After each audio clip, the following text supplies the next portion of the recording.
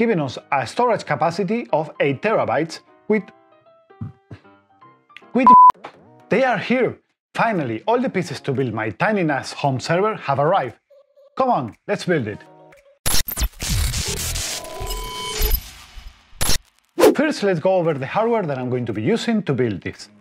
The CPU is the AMD Ryzen 3 300-2000G.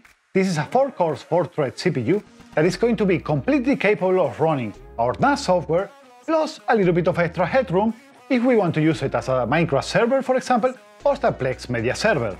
And even if it's not the greatest or the latest, I choose it because of the low TDP of only 65 watts, and because it also includes 8 Radeon GPU cores on it, what facilitates the ability to don't need to install a discrete graphic cards for the initial setup.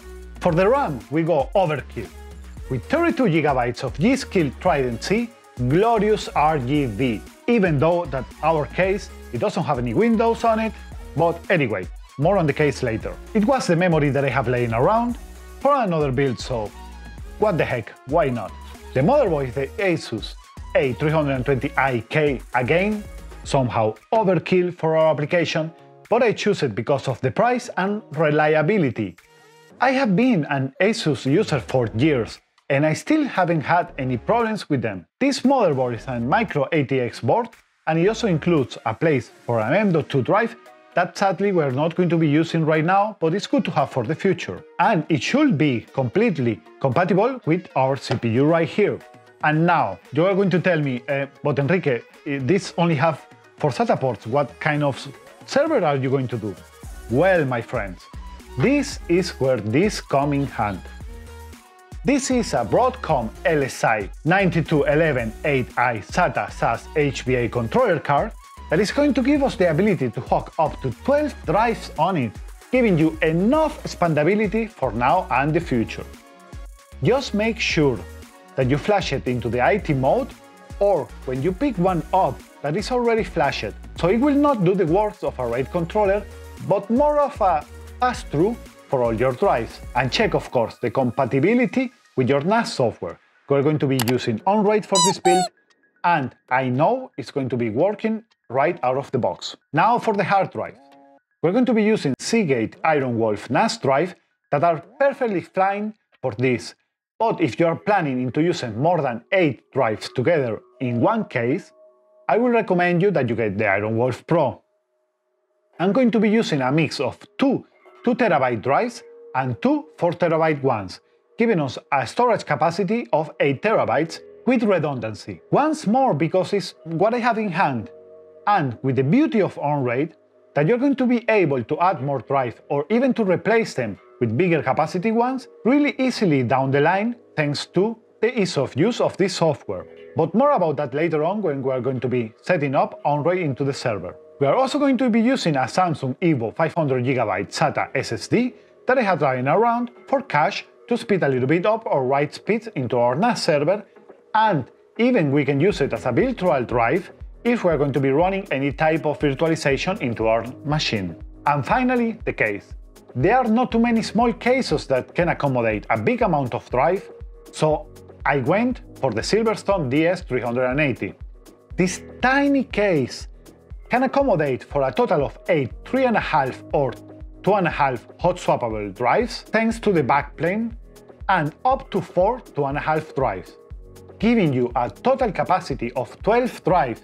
It has a beautiful brushed aluminum front door that can be locked to close the access to the hard drive base, especially useful if you have the server at the floor next to your main PC in the living room, like I do, and you have a really curious 2-year-old son.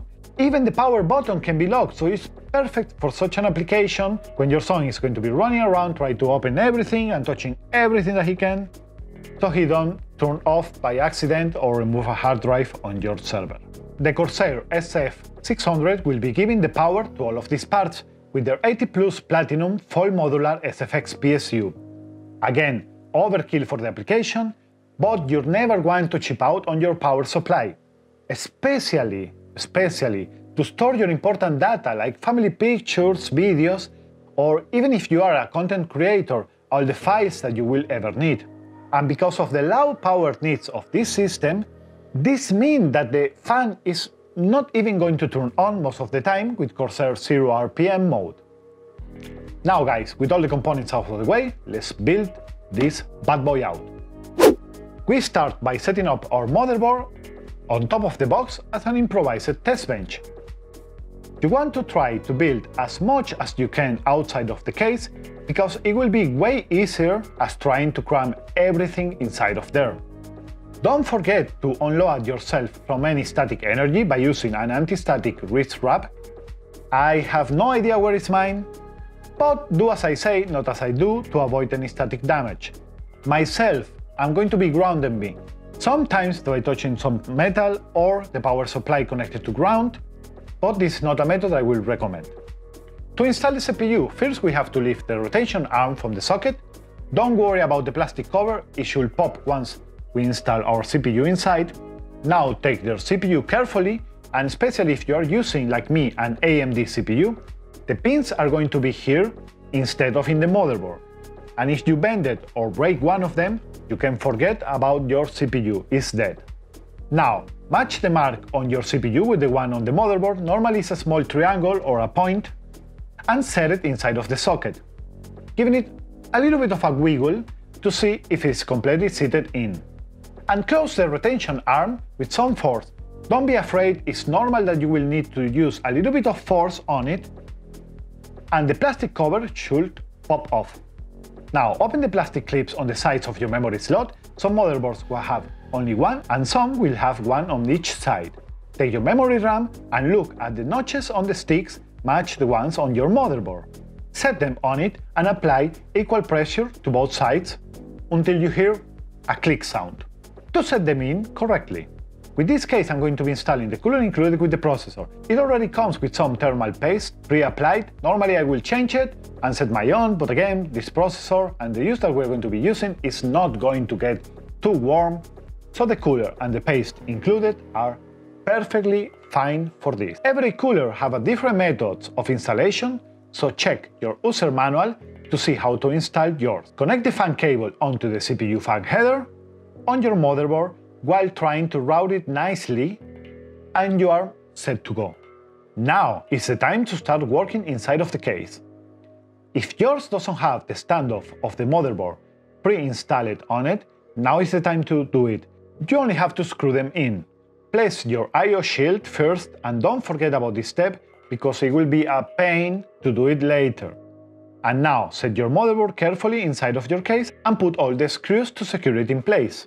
I have already added 3 Noctua fans more into the case to keep everything cool and quiet, and now it's time to install your power supply and connect all the cables. I recommend you that you start with the bigger cable like the 12 pin to route them the best way possible, and also add the 8 or 4 pin CPU power in your case as you need it. And we are almost done. Secure your drivers into the caddies of your case with the included screws, and don't forget to add all the power and SATA cables that you're going to need depending on your case. It will be different as mine, so I'm not going to dive really deep into this step. Now let's do some cable management and we are pretty much done with the build. Now guys, let's jump into the software side of it. Go to the official Unraid website and download it. You have a 30 days trial, and after that you will need to buy a license from them. No, it's not free, but it's an amazing software and the people on Unraid really deserve it. Well, after you have downloaded and installed Unraid into your USB stick, place the USB stick into your server and turn it on. This is the part of what I recommended before, that you have a CPU with graphic chips in it, because if you don't have it you will need a discrete graphic card for the first step and initial setup of Unraid. Now let's turn the server on and let's go into the BIOS.